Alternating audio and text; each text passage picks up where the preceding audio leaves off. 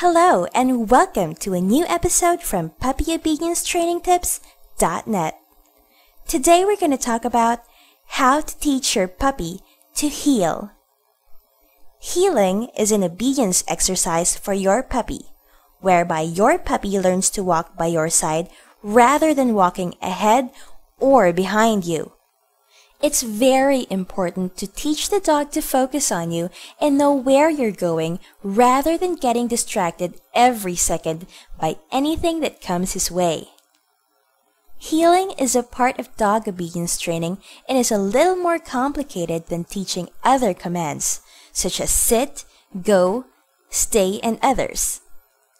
House training puppies is not that difficult a task, especially if you know how to go about it.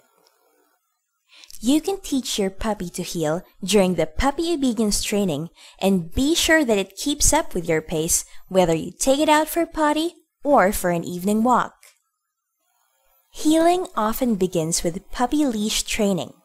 You can put a snug collar around your puppy's neck and walk it with you. When it seems to be trotting ahead or is left behind, put a little strain on the collar to control his pace. Once your puppy has learned the basic lesson of his obedience training, he will start listening to you even without the leash. It's also advisable to make use of the reward technique and keep some nice-smelling sausages in your pocket.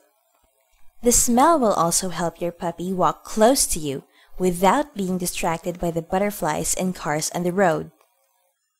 You can also walk a little faster to draw the attention of your puppy and reward him with sausages and his favorite food items when he starts gaining pace to walk with you.